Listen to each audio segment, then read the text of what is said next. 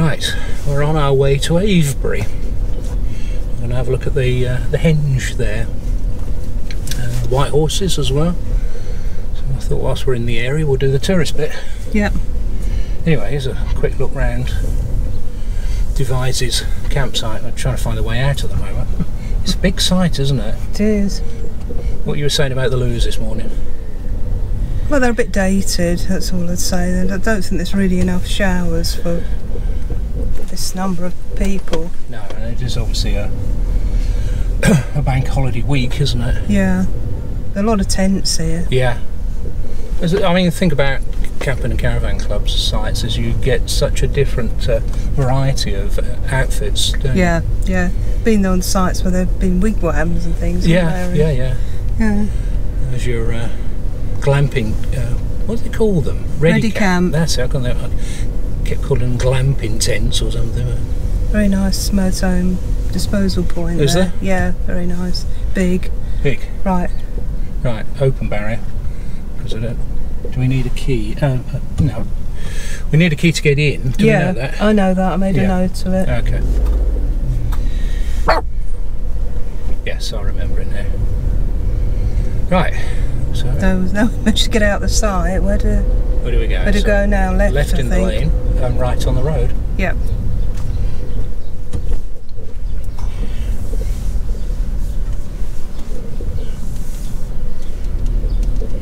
People saying about these cars parked in the lane here make it a little bit difficult. Now turn right. If you've got a big unit. Yeah.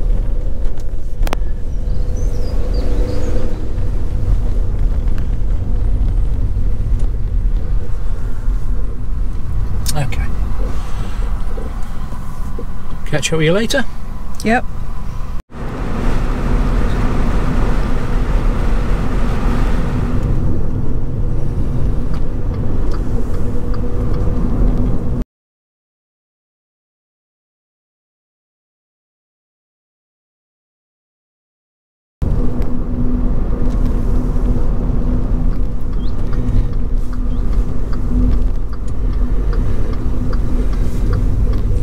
First one's here.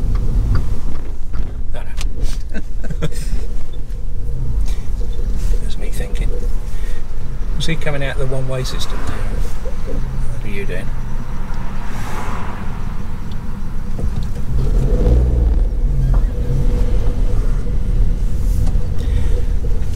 You are approaching your destination. It's like it's one of those ones where you scan your card again. Yeah. Right, that's our map. Right. There's the Henge there. Off we go. Yep. So what it says here is that the Avebury stones were constructed 4,500 years ago by farming communities. More than 1,000 years earlier, agricultural settlements replaced the roving groups which were living and hunting and gathering in the Kennet Valley. So the great stone circle and the surrounding bank and ditch form a monument which archaeologists call the Henge. And they're saying here that once there were 98 stones in the outer circle. There's only 27 now. But in the 1300s, many of the stones were pulled down and buried in shallow pits, perhaps for religious reasons.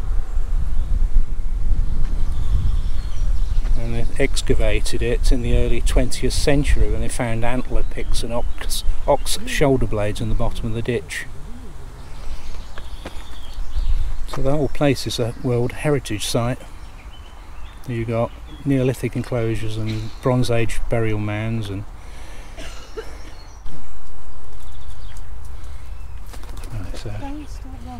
so you can see some of the stones there. The concrete pillars show where some of the stones were. And the sun's just come out. Oh, that's good. Well, we're just going to go to the manor first, and then we're going to go to the farmyard and the museum first, which is down here. A Neolithic hut over there, which we'll go and have a look at.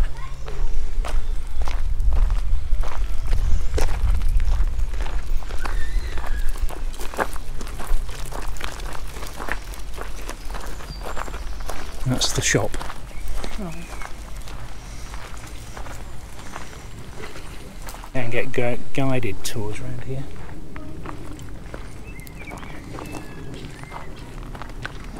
Right. Museum then.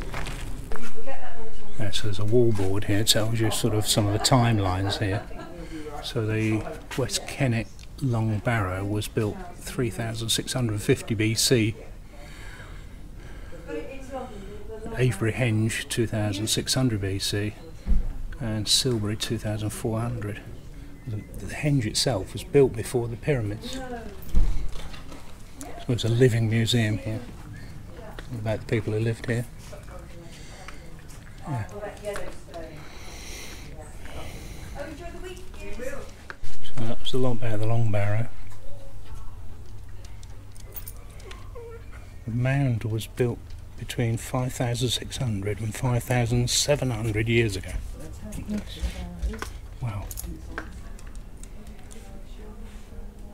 So 4,500 to 4,000 years ago, there were about 500 to 600 stones in the circle. Many have fallen and been broken up or buried. By 1900 there are 23 stones standing. And connections with Orkney. Yeah, we've been there, haven't we? We went to the Ring of Brodgar, didn't we? Yeah, we did. Yeah. And Scarborough. And Scarborough, yeah. Stood by the stones there. And some of the everyday objects they found. Scrapers. Flints made from large pieces of flint. You use them to make leather. A little pot. Fragment of a pot there. Multi-purpose tool. Swiss Army knife then. Arrowheads. And a polished stone. 16th century dovecot.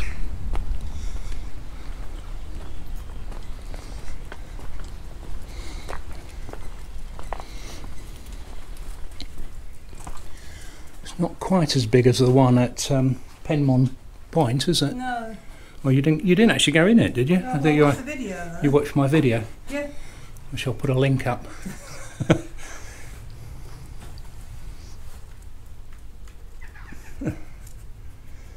Yeah, because they obviously used to eat pigeons. Come out of there, girls. I think these girls would eat pigeons as well, wouldn't they? Morning. Morning. Human remains here, so.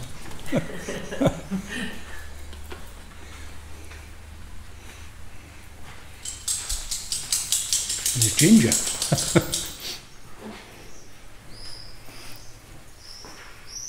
Fine fellow of a man.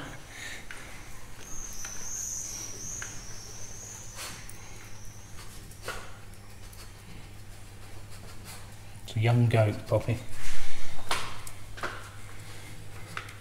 Limited to what we can learn about Neolithic times, no written records, just the clues they left behind. And the pots. And the skeletons. So one of a dog here, similar in breed to a fox terrier. Oh. So there were smaller dogs around then. Hear that, Pops? Flint arrowheads. Cattle jawbone there. That's been some of the people who did Some the of digging. the people who did the digging, yeah. So these objects are between 5,600 and 5,300 years old. This was pre the barrow here, wasn't it? But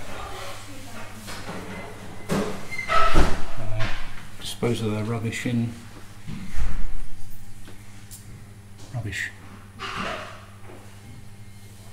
Yeah, sometimes they arranged pottery.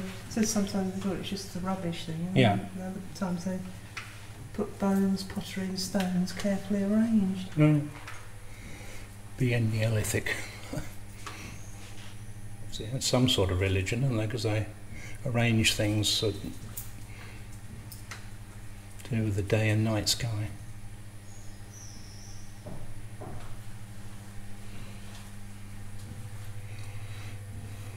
So death was not the end of an active role for the people of the early Neolithic Avebury. Human remains were not hidden away forever, but were visited and used by living people. Most people were not buried in a grave when they died, were placed in long mounds known as long barrows. And several of these in the Avebury area. The best is the Long Barrow, West Kennet. Some long barrows, bodies may have been brought in as bare bones after exposure outside, but at West Kennet it seems that the bodies were put in their hole. A plaster replica of a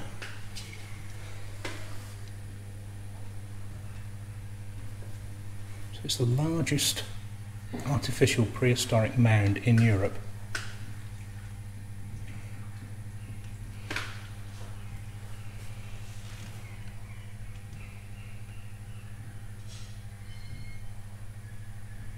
It would have been huge then, wouldn't it? Absolutely huge. Yeah.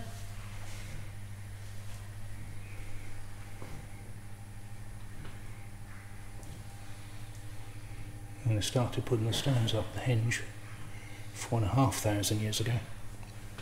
Cut a ditch, prized chalk from the ground, and brought stones in. Local sarsen stones used as standing stones. First person will give me a fiver and I'll be so to speak. That's a technical term. But of course.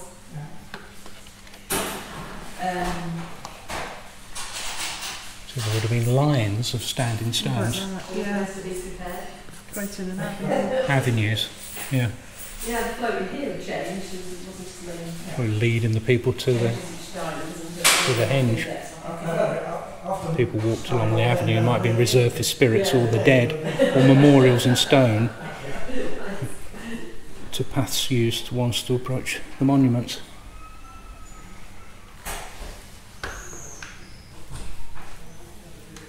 And we join the dots. Ankle bones. Neolithic toolkits. Bits they used. Yeah, that's what I'm looking at there, the shoulder blade used as a shovel. Yeah. Tara, that's a Neolithic bone, you don't need you looking at it. When they broke up the stones and buried them. Okay, scissors there. Barber surgeon skeleton. Got Tudor silver coins there. A sixpence from James I. Farthing from Charles II. Clay pipes, Victoria coins, remains of a purse, and religious pendants. Well, 19th century toys, look at that. Little toy cups. Yeah. Marmalade from Dundee.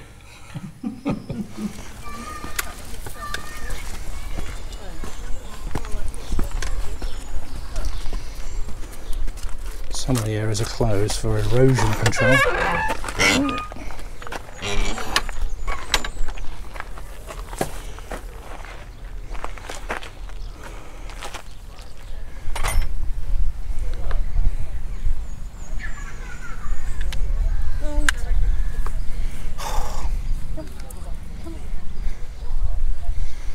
Tara's decided to roll. I did that last night and she said 2 showers in the last morning. You said, yeah, bathed her twice since we've been away, because she's rolled in something horrible. Anyway. These are the stones. These are the stones. Obviously some of them have been chipped away, haven't they? Yeah. Taking lumps out of them, so they must have been a lot bigger than this originally. Some of them were, like I said, were burnt in the 1300s. Must have thought, you know, it was something evil. Yeah. You can see the mound there, can't you? Yeah.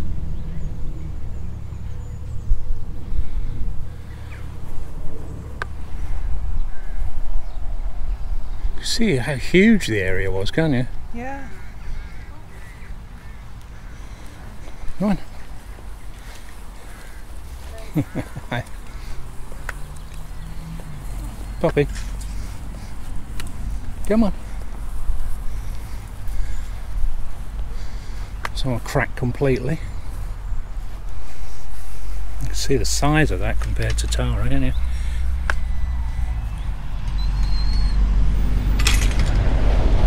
Oh, that's it. That one's even bigger. This one's even bigger over here.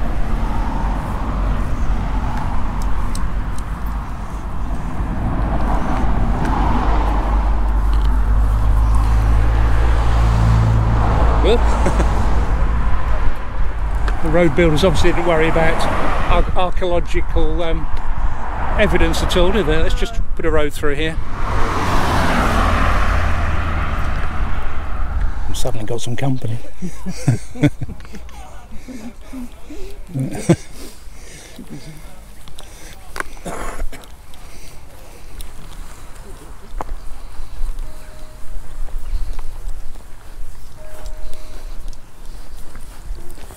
Come on. We've obviously got some new age friends here, haven't we? Yeah. We've got these hats on, haven't we? Yeah. It's been worn away by water over the years, that one, doesn't it?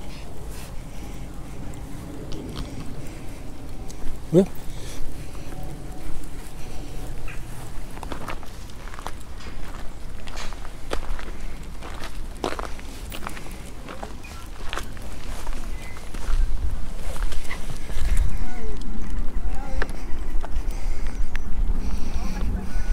Quite high, this mound, isn't it? So this surrounded sort of the whole area. So it was a huge mound. Must be what, 100 feet tall? I'm guessing. Definitely a good idea to come here early.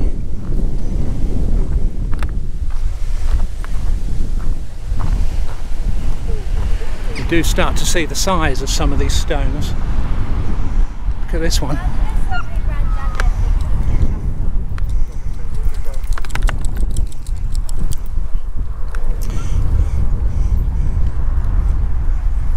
Little seat here, Jen.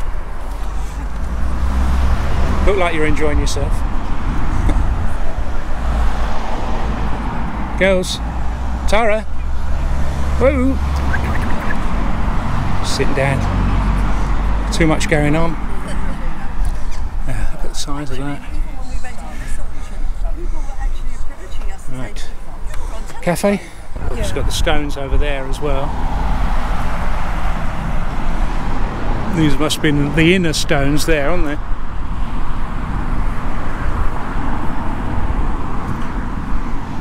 I've never been here. Have you ever been here before? No. No. I have. I can't really remember. No.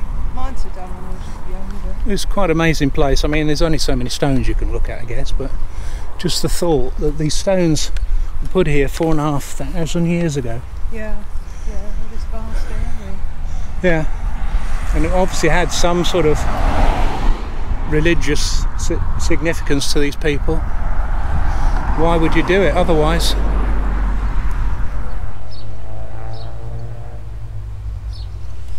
Yeah.